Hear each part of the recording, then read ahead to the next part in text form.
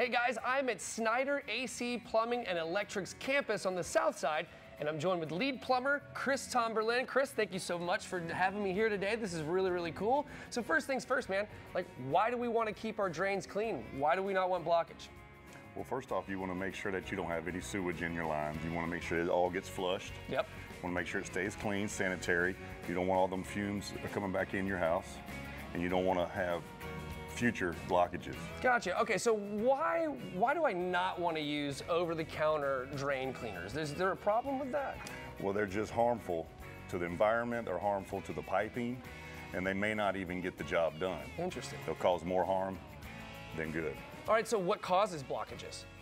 Well, you know, homeowner abuse, old pipes, you know, past blockages that haven't gotten cleared, things of that nature. All right, so what do I do if I have a blockage? You need to call me. That's exactly right. Make sure you call our guys here. He's the lead plumber after all. So what are some preventative measures that we can take to avoid these blockages that you're talking about? Well, we have a chemical called Bio-1 that we can use that'll keep things flowing. It's, you know, it's green, it's not harmful to the environment, it's not gonna mess up your pipes, and in the future, it'll keep things flowing. Okay, so you guys do camera inspections, which I've just learned about, and that's fantastic, right? So why do you guys even do that? Well, we can maintain and know exactly what the problem is. We can't just guess no more. We can actually see it. Homeowner can see it, and they can see exactly what we're doing, what caused the problem. That's really cool. So you can send that little thing in there, and we can find out what's going on, and then that's really neat. Absolutely. That's cool. All right, well, I really appreciate it. I think there's only one thing left to do, man. Let's get our hands dirty, right? Let's do it. All right, let's rock.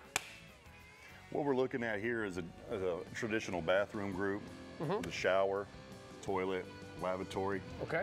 And you know, one of our main calls that we get is there's obstruction and the toilet won't flush. So what we're about to do is we're about to actually take this camera with our new technology, and we're going to come down here and we're going to find out exactly why it's not flushing. Gotcha. So somebody made it. So we just put this dude right in here, right? Yes, sir. All right, here we go.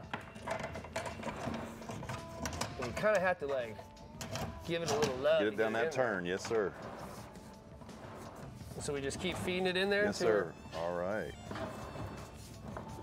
I feel like you kind of get to another little stucky point. And we get to an obstruction. There's a clog somewhere in there, and we're getting it out. Somebody probably flushed like toilet paper, not toilet paper, but like paper towels, or some no-no stuff. Don't do that. All right, Chris, so that's paper towels. Yes, sir. Not toilet paper, because toilet paper's okay. Right. Because it's a toilet. That's right. You shouldn't be putting paper towels down there. No paper towels, no hygiene products. So that's what we're looking at right now. Somebody has put a paper towel down here and it's clogged it up. And so now we sent this down here so that we can see exactly what the problem is.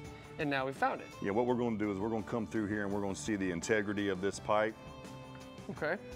Because, you know, a lot of times you could see something that's going to be a future problem. Right. You know. Yeah, you were telling me at some point there's like one place you went where the whole top of this thing had like corroded off, and like it's just almost like it's just a flowing river under your yard, which is kind of weird. Absolutely. All right, and so what's going on with this one? Like I don't know much about this, but I can already tell that we've got a bit of an issue. There's a crack here, there's a crack there. So what are we looking at here? Yeah, you're looking at something that has been basically corroded from the inside out. Okay. And so now it's starting to collapse. And so would I feed this through there to find out what's going on with that as well? Absolutely, or you can come from the top. Or you can come from the top, okay. This would be like going down in the top of a toilet. Okay, gotcha. So we'll get it in there. Using bad chemicals and stuff will hurt these things? So absolutely. You kind of led into that a little bit. Yeah, absolutely. As it's on the horizontal, all that stuff that you get from the Home Depot and over the counter, it's going to be going inside and it'll sit on the bottom. And over time, it's going to eat away that pipe and it's going to make it brittle. It's going to cause you more issues. Right, because if it's the kind of chemical that can break down all the stuff that's in that pipe, if it's just sitting, it's going to eventually do the same thing to the pipe, right? Absolutely. That's why you want to use this stuff right here. Okay. You know, it's harmless to us. It's, you know, it's a biochemical, and what it does is it multiplies and it kills any of the fogs, fat, oil, or greases. Chris, thank you so much. Man, I learned a lot today. This was really cool. Hey, guys, if you run into situations like this where you need repairs, you gotta call our friends at Snyder. But the real trick is preventative maintenance. Make sure you take care of all your stuff, right? Because you don't want to have to replace them. It can be a very, very costly fix. Once again, my man, thank you so much. Absolutely. We'll see you next time, guys.